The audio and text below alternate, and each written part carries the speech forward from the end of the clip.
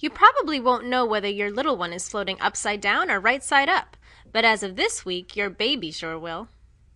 As the development of the inner ear becomes complete, this important component of the vestibular system enhances the baby's sense of movement and position.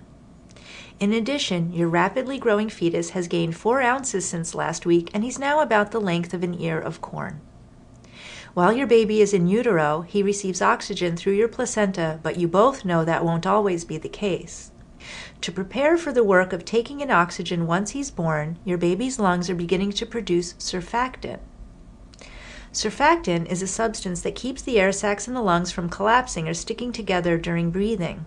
In addition, your fetus's brain and taste buds are continuing to grow and develop during your 24th week.